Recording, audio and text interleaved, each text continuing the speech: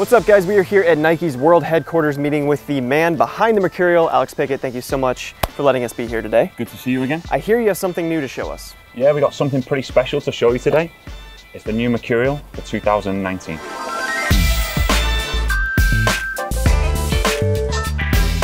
Now, the Superfly 6 and the Vapor 12 were almost an instant success for you guys, and they're loved by so many players around the world.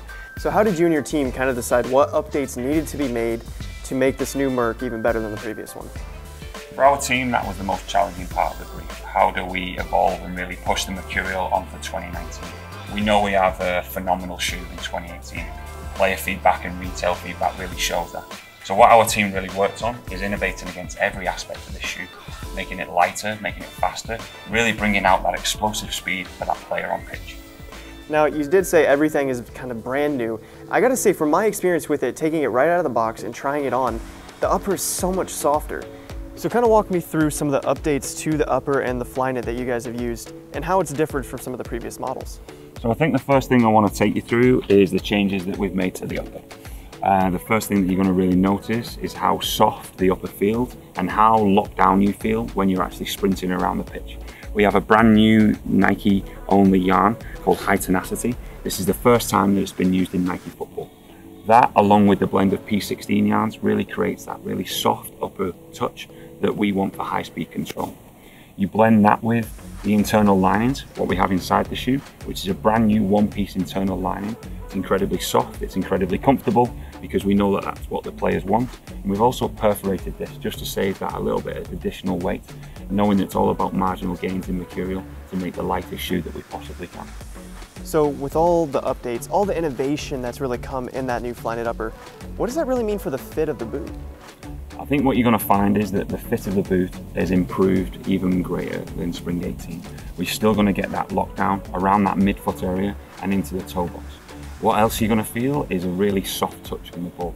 So you can actually feel the new Nike skin here, along with the built-in texture. In Spring 18, that was molded onto the upper. Now the new innovation is that that texture comes from the Flyknit design, the Flyknit pattern. So not only do we have this high tenacity locking the foot down, but we also have the P16 design, which really creates this texture, which you can feel on the upper and you've felt on pitch today when you've been kicking the ball around. We feel that that's a big step for Mercurial to bring that minimal micro texture for high speed control. It's everything working together. The linings are key. They've got to be soft and supple around your foot, but they've also got to provide support. Then the high tenacity really locks your foot down to the footbed. We're obsessed with 360 fit in Mercurial, and that true one-to-one sock-like fit is something that we feel really happy with that new combination of P16 and high tenacity yarns. I have to say, you guys absolutely killed that upper. And you actually kind of touched on it there with the full 360. We're going to rotate to the bottom of the boot. So on Superfly 6 and Vapor 12, you guys introduced, the whole chassis, the split plate. It lays a fantastic foundation, but how do you kind of build off that for the new model? So we always talk around fit is the foundation of speed, but what truly makes you faster is how that plate interacts with the ground. So first thing we looked at is the stud geometry and the stud length. Working with our finite element analysis group, we really made sure these studs were in the optimal position for speed. We then looked at stud length. We heard some player feedback that they wanted a slightly longer FG stud, giving them better penetration into the ground. Better penetration into the ground means that they can accelerate faster, but they can also decelerate faster. And braking is a key part of making that player quicker on pitch because they can avoid other players, take them on, stop and cross the ball. Next up is how this Aerotrack system comes into play. So this is brand new for Fall 19, and it's how the plate, the internal chassis and the sock liner really works together in one combination system to really create a more snappy, more explosive plate. The internal chassis has been tuned.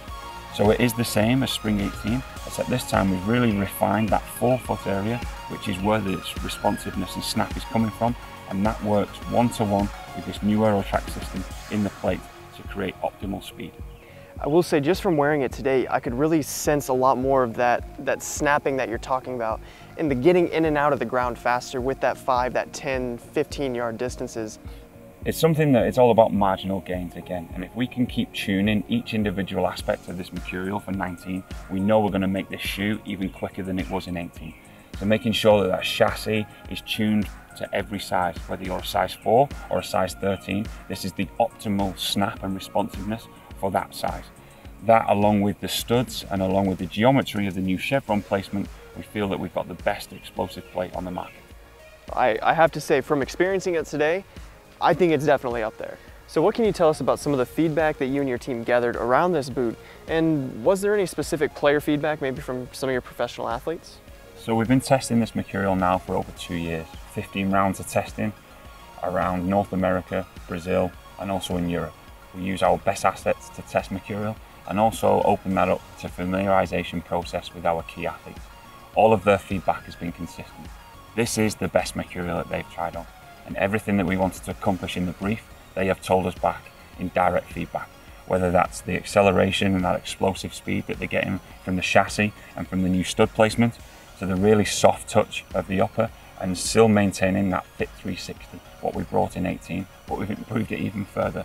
They're telling us that they are more locked down and they're even quicker in this shoe than they have been in any other Mercurial. That's perfect. I have to add my feedback to that as well. It's basically one of the best I think I've ever worn.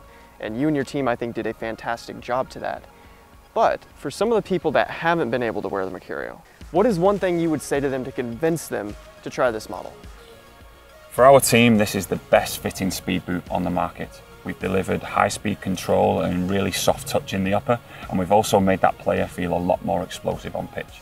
Our player insights and our feedback have made sure that we've delivered against all of those aspects that we wanted to design against. And we're super proud of this new product as a team. Well, there you have it, folks. The best fitting, most comfortable speed boot that Nike has ever created is here.